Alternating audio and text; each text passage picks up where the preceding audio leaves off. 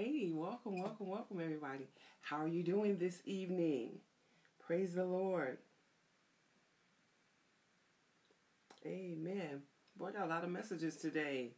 Well, I want you all for reaching out to me via inbox, as well as those of you who posted hellos and bless yous and those types of things, or your affirmation of the Word of God.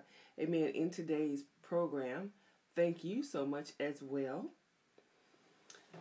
So tonight, let's get back in this word. We left off in Exodus. We're talking about the Passover and how just, well, first of all, it's point in history, and then how important it is and how pertinent it was to understanding everything that was going on with Christ. That He is the Passover Lamb. That everything done in this time was a type and a shadow. Everything done was done for our admonition, for our understanding, but it was also done to lay a foundation for when God began to reveal Himself at even higher heights and greater levels for each and every one of us. So thank you once again for joining. We're in Exodus. Praise God. We're going to get in this word. Amen. We're going to hear from the Lord and see what God is telling us, so we can understand more and more about our relationship. Sometimes we look at, the Old Testament books, especially the first 5, the Pentateuch or the Torah. People look at those and they say, oh, that's the Old Testament. That's the law. We're no longer under the law. But there's much that is written during this time, and this is pre-law, by the way. There's much that is written during this time that reveals to us or helps us to understand what God was saying to us in the New Testament days, in the days of the early church, as well as in the day of the current church. Praise God, and what God is doing and wants to do and how He can do it, amen, in our lives now. It's amazing. The man who understands where he came from, amen, is the man who will successfully reach where he is going. If you don't know where you came from, if you don't have a sense, it's just harder to learn. It's harder to learn. It's all new to you. If we can have an understanding of where we came from, it kind of gives us some clarity and some understanding as to why things are the way they are, how to walk out a process, or, what does it mean to, when someone says, oh, but this is what God says, well, is that really necessary? And the answer is yes, it really is. Amen. Amen. It's so much that we put to the side, and we say, what God said, but I was thinking. And the children of Israel, they had it hard. I mean, they really did in their relationship with God, because this was a case where God said, and what you were thinking could get you killed. It could bring your life to a rapid end. The children of the people in Egypt, they were not God's chosen people at the time. So, fortunately, God now has opened up the doors, amen, to salvation. And we are the part of the whosoever will. Amen. If you have faith to believe, then you have, amen, then you shall receive salvation. Interestingly enough, the very people that were His chosen people, they're the people whose Father, amen, is the Father of faith. He is the one who spoke, who heard God and moved out upon the word of the voice of the Lord only, trusting and believing that the voice that he heard was the true and living and only God. He came from a polytheistic society into a monotheistic society, meaning from many gods to just one.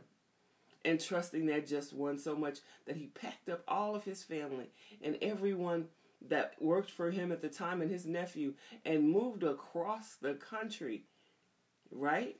I'm talking about Abraham, and moved across the country to this place called Canaan that the Lord said, now this is your land. This is your promised land. In the beginning here of Exodus, we found the children of Israel, they found themselves, Lord God, stuck. I was saying Goshen. Amen. They went to find, I kind of wonder though, and I'm actually going to ask God, if there is ever an opportunity to sit down and get an understanding of all these things, I'm looking forward to the day, I would say, the word says that we shall be all knowing, we shall be like Him. So there's some things I want to know.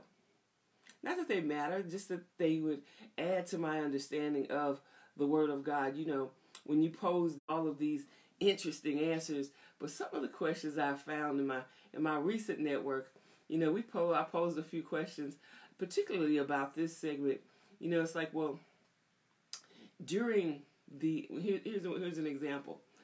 During the time that the children of Israel were in Goshen, did God ever speak to them and tell them it was time to leave, and they just didn't go? And they ended up stuck. I ask that because think about it in when they were in the wilderness. God spoke to them. They didn't leave. And they ended up stuck for 40 more years.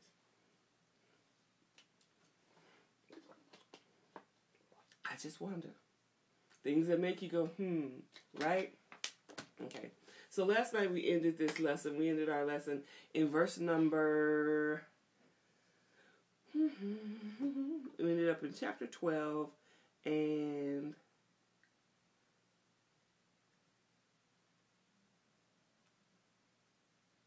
Find the scripture, girl. I think it's 14.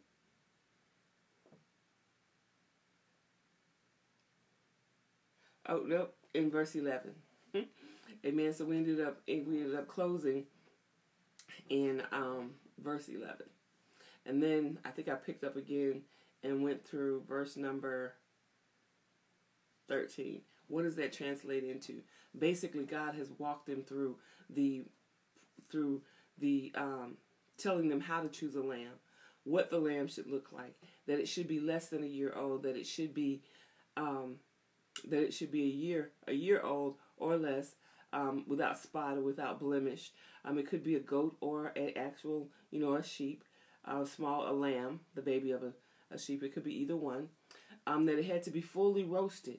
Right, and the head and the legs would be roasted together, and then the rest of the body was to be cooked together, roasted together by itself. That it was to be eaten by all. It was to be totally and completely consumed. Right, according to the Jewish history, that meant that for a lamb, that would be a household of 10. Amen, and no more than 20.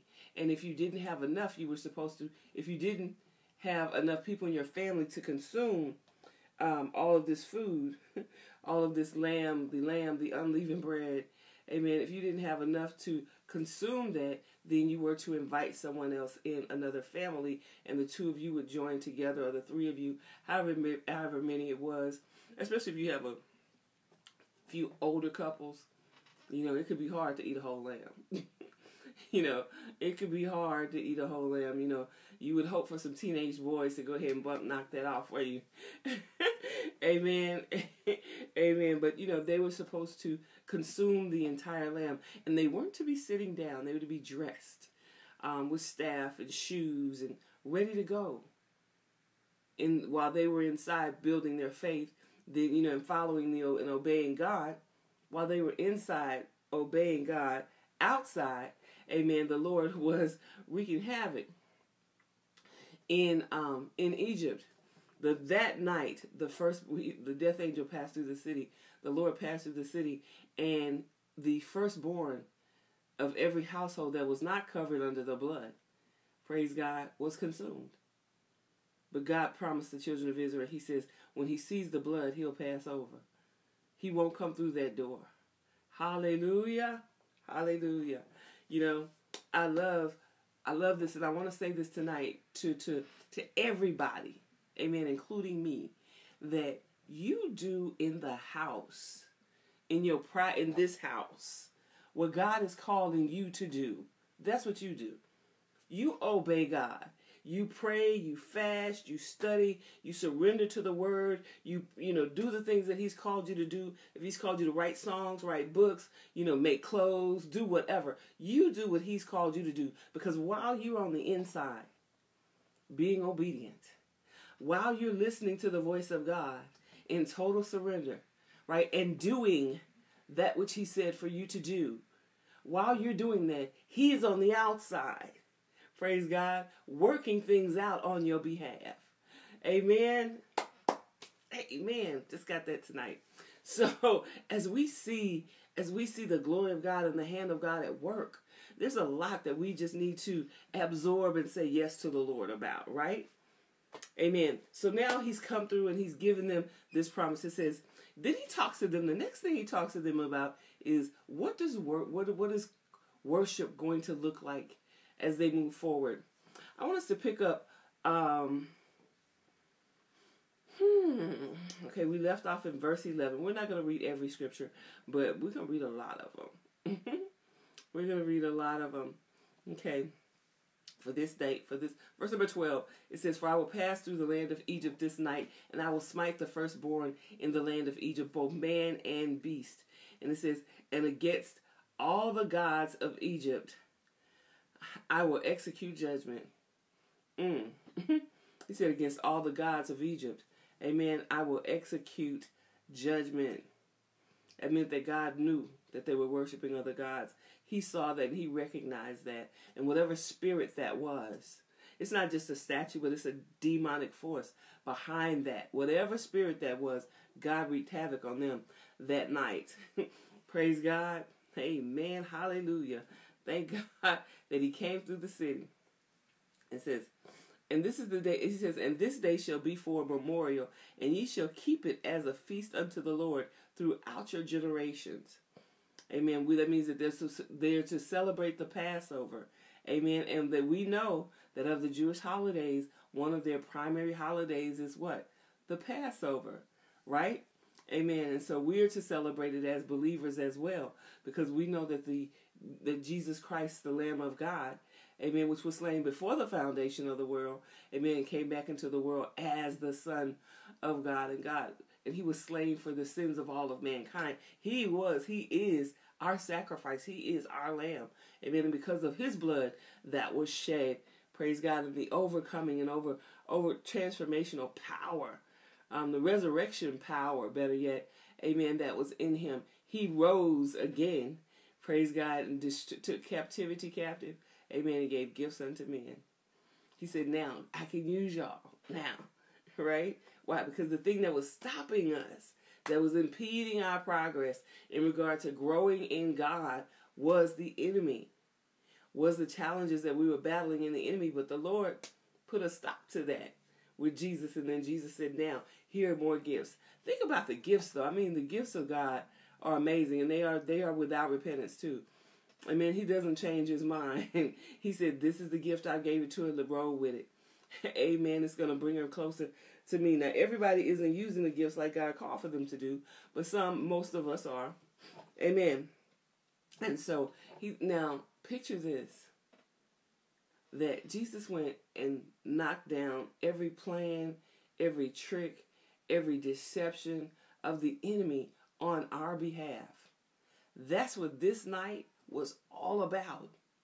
That even looking hindsight, the Lord delivered them with the blood of lambs, right? But he has delivered mankind with the blood of the Lord Jesus Christ, his very own son.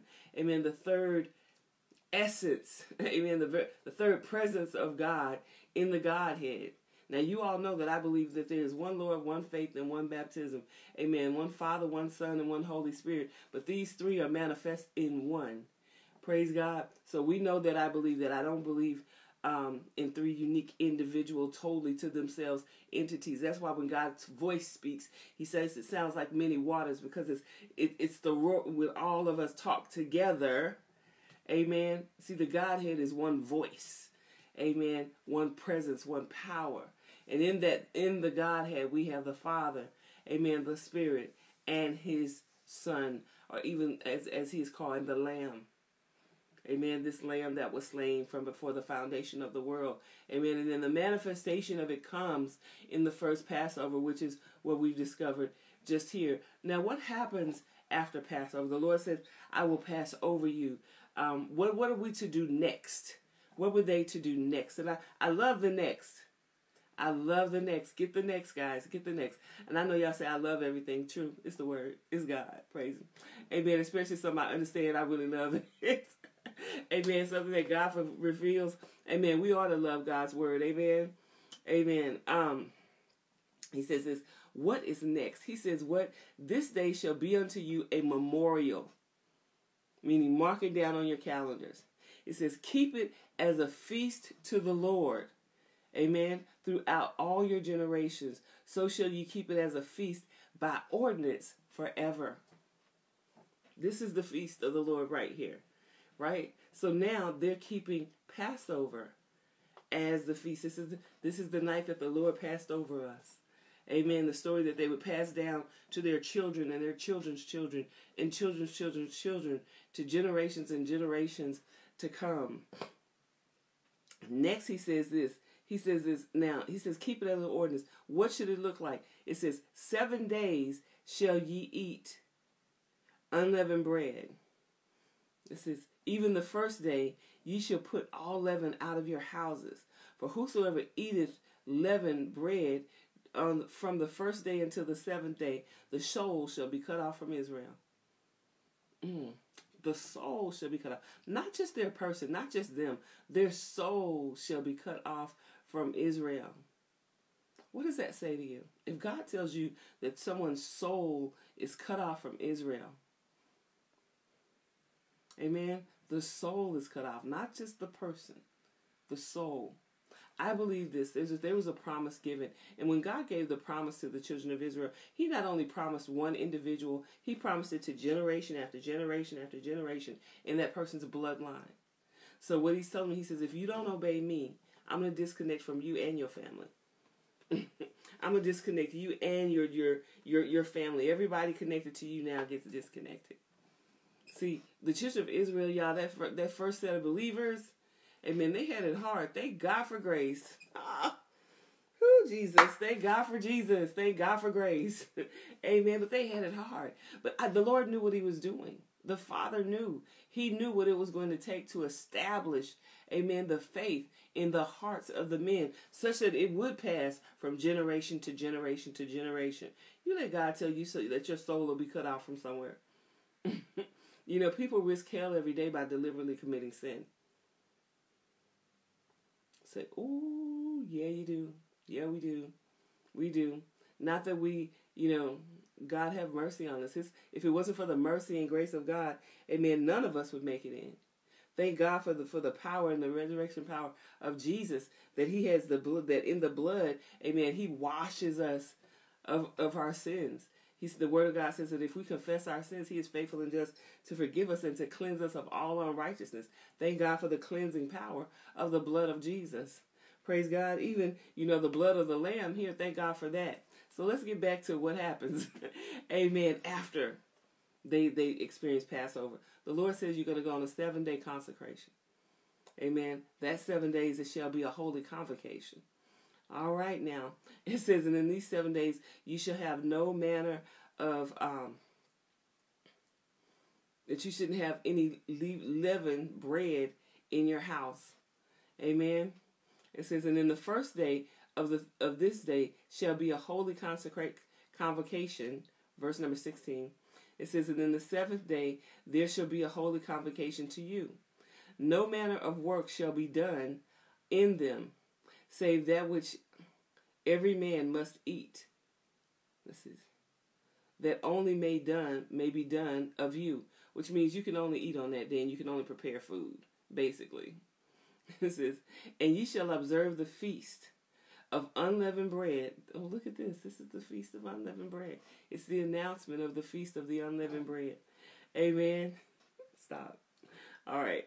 It says, for in the self same day, it says, I have brought your armies out of the land of Egypt. Therefore shall ye observe in this day in your generations of this ordinance forever.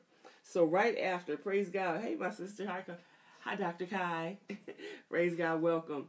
So in the 7th day, for the first 7 days, you're on a fast, basically, and you're having unleavened bread and nothing with leaven in it. Following that, you're now going to. There's a convocation unto God, amen, and it's called the Feast of Unleavened Bread. Amen. And so in the Feast of Unleavened Bread, that's for our soul. It says, now choose me. Choose me just like I chose you. You know, I've shown you favor. I've given you deliverance. I've given you a new life. Now I want you to turn around and choose me. For us, by grace, amen, God allows us to stay in the kingdom. For them, they were subject to be cut off and lost forever. You know, in the earth, God knew when I needed to be born. How about you? Amen. Did God not know when we needed to arrive on the scene? Amen. I need grace. Amen. We need grace. But here, this is the law. And when he's giving out the law, now he's setting in place the feast, the holy feast. He says, remember the Passover. And next it says, remember the feast of unleavened bread. It says, for in the self-same day that I brought out the armies of Egypt, out of the land of Egypt, therefore shall ye observe in that day the generations, by the generations, this ordinance forever. So God is establishing for them what is going to be their ordinances, the holy days, right, of the children of Israel are being established at this very moment. They weren't even in the wilderness when this was established. Now they arrive in the wilderness and they practice it. Praise God. Welcome, Sister Diane. They practice it in the wilderness, but the ordinance given for it was given in Egypt. Before they ever came out, before they ever got in the place where they could now serve God, worship God, do the work that he had called them to do, God was telling them what was to be done. See, when God is talking to us, and I want you guys to pay attention to this, when God is talking to us about whatever the topic is, amen, whether it's our next level, our next move, amen, or whatever's going on in our life right now, right, he's telling us in advance what he wants us to do next. You know, sometimes we move too quickly when God is speaking to us. Amen. Sometimes we move too quickly. Sometimes God, he's telling you now what he wants you to do next. But he won't, we wait until we think that God is telling us in that very moment, do this right now. And the reality is he never sends us anywhere unprepared. He always prepares us so that when you get there and the test comes or the opportunity to execute that which he called you to do comes, you are not unprepared. Amen. God told them, he said, listen, he says, after this is the plan. This is the word. After this, 7 days, no leaving. At the risk of, to show you that he means what he says, if you have leaven in those 7 days, then you're going to be cut off. On the seventh day, it's a convocation unto God. And then there's a convocation unto you, which means that this is the time that you worship the Lord personally. That it's not just about this big congregation, but it's about one-on-one, you and God. Next, he says, and this is the Feast of Unleavened Bread. How awesome. He says, finally, it says, in the first month, on the 14th day of the month, even, it says, at evening, ye shall eat unleavened bread until 1 and the 20th day of the month. 7 days shall there be no leaven found in your house. Like, consecrate. Don't let any sin be found in your house. You know, in this case, turn your television, your internet off. Amen. Use it only as required. if that's where we're kind of the discussion for this time. God is speaking to what they had then, but we have to speak to what we have now. Amen. He said, don't have anything deliberately in front of you that represents sin. Because the leaven, it says leaven leavens the whole loaf, which means that if there's a little bit of sin, it makes everything nasty. You know, it grows unclean, and the Lord wants us to be clean. Amen? So he says, whatever it is, just the littlest thing. If you know that you're distracted from the Lord through the internet, then take a consecration. If you know that you're distracted through the Lord through the music that you listen to, then separate yourself from that music. Whatever is separating you from God, doing a convocation that you have with him, it means that it doesn't say that you have to choose this every day. What he says is during this time, then make the decision to separate yourself from it. It could save your soul. That's right here in Exodus chapter 12. He was telling them this in Exodus chapter 12. And they're still in Egypt. Look at God. Look at him right there. The lessons that we live by today were born in this word. Praise the Lord. Welcome, my sister. Good evening. All right, so we are in verse number 19. It says, 7 days shall there be no leaven found in your houses, for whosoever uses leaven, it says, even unto that soul shall be cut off from the congregation of Israel, whether he be a stranger or born in the land. It says, ye shall eat nothing leaven. It says, in all of your habitations ye shall eat unleavened bread. Apparently God is serious about this leaven. He's serious about yeast.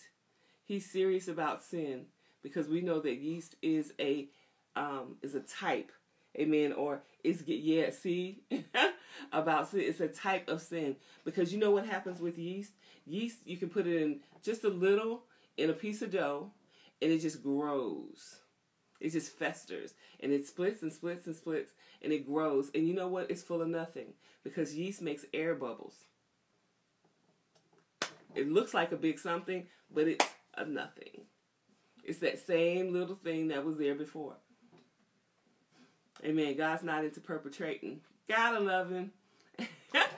Amen. Amen. It's a conversation we had. It's good. Amen. Amen. So now, verse number 21. Before I leave that, I just want to go back over one thing. It's that it says there are 5 laws concerning 7 days that I want to point out to you. God, in this number 7, and laws pertaining to 7 days are important.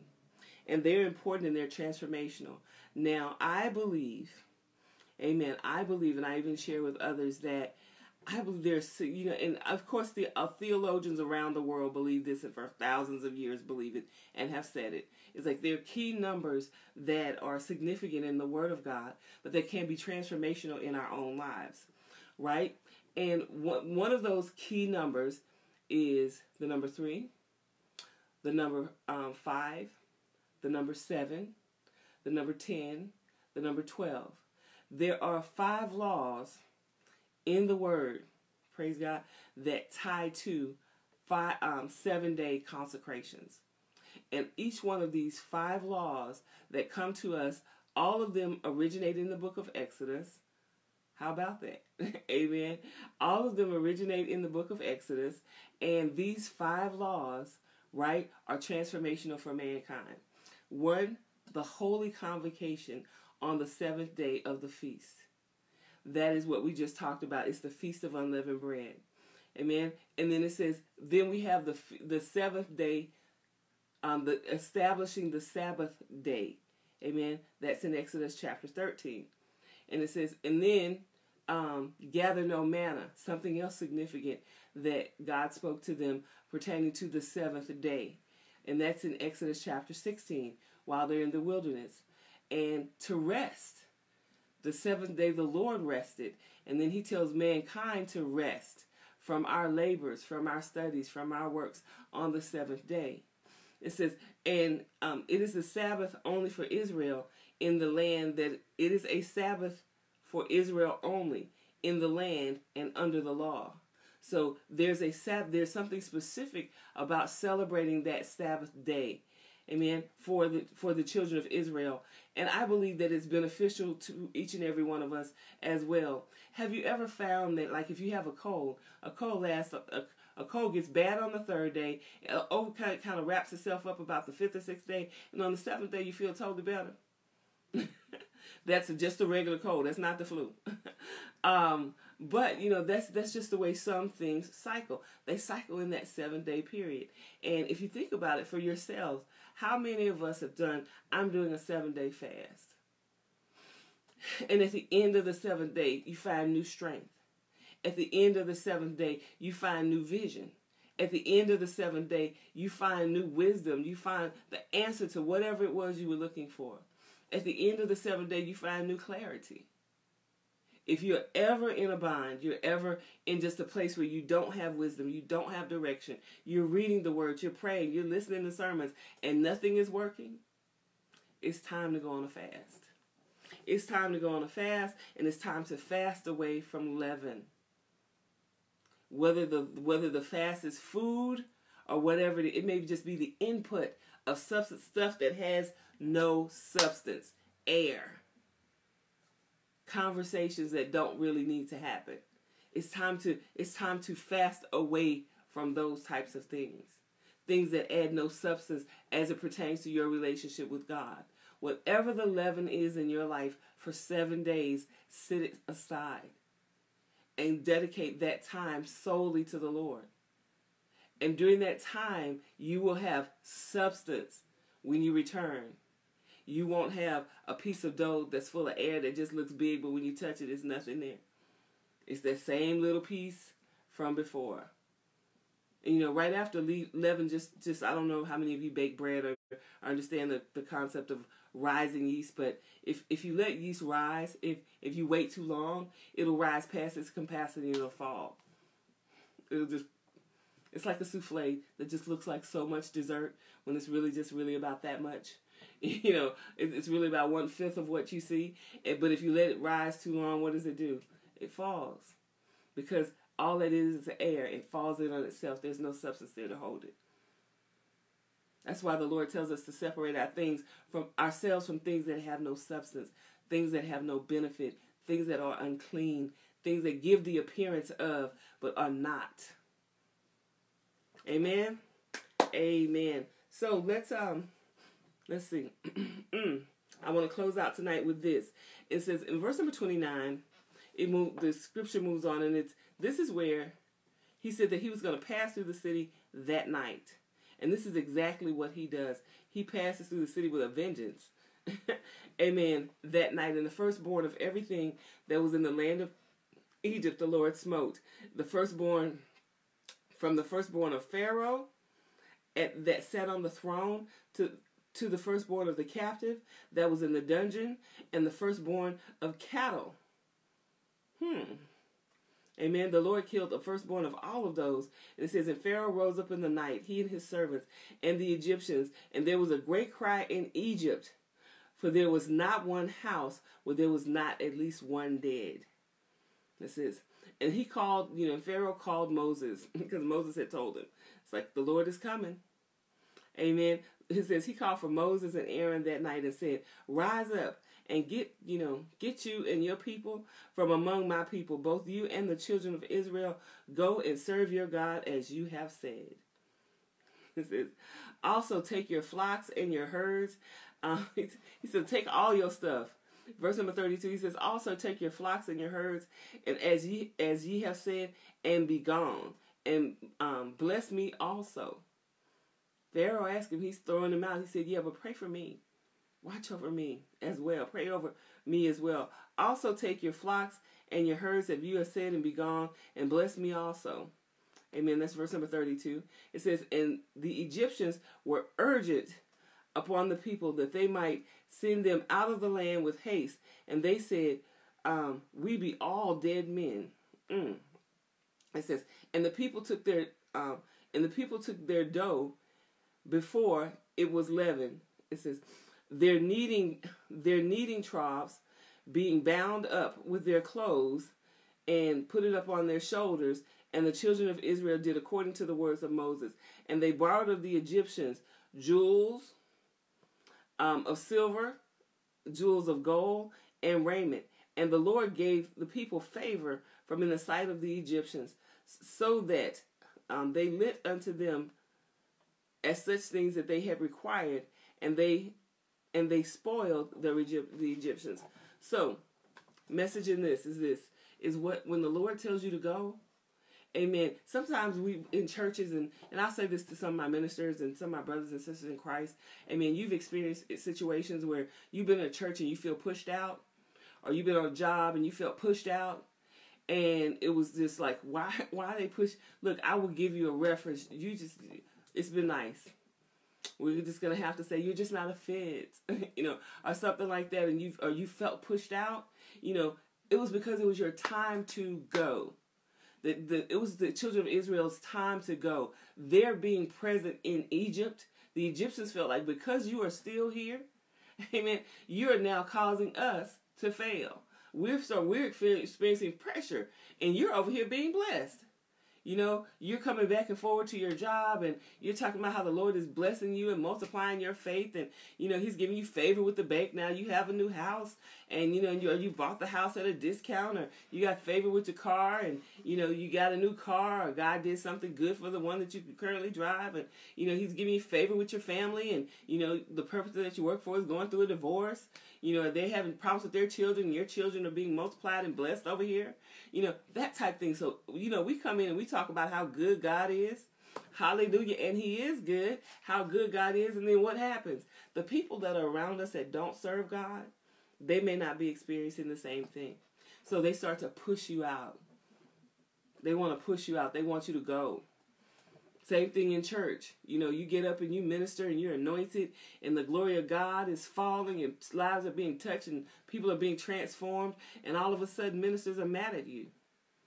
Or the person that's over the head of your department is upset with you because you prayed for somebody on the phone, or because you led someone, you know, you led someone to Christ, or you're telling them how your kids or God's using them, or he's using your friends or whatever, or how's using you on your job, or it's just anything.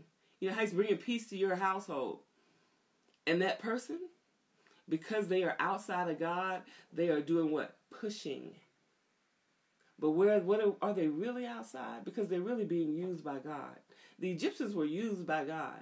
I mean, I love here at the very end, Pharaoh asked him what? He said, and bless me. Remember that the blessing that went on between, what's his name? Jacob and his uncle, right? So the blessing was, may the Lord watch between me and thee while we're absent one from another. In that case, that's you know, we say that at the end of church, right? May the Lord watch between me and thee, Jacob and Laban, while we're absent one from another. Amen. Do you know that that's what the enemies say to each other? It's like, bless you, keep it moving. It is. It's you know, if you study the culture, the blessing is to say, you know, okay, we are leaving each other in peace. Don't come back this way, and I won't come your way. So when he tells him to bless him, he's saying, look, he said, leave me in peace. Leave me in peace. Let my people stop whoever the God is you serve, stop killing my folks. Leave me in peace. Right? And that's why, you know, people wonder, it's like, how could Pharaoh turn around on his word and then go chase the children of Israel like he's going to kill them? Because when he said, leave me in peace, the children of Israel did leave him in peace. But now his burning struggle here is that he's seeing devastation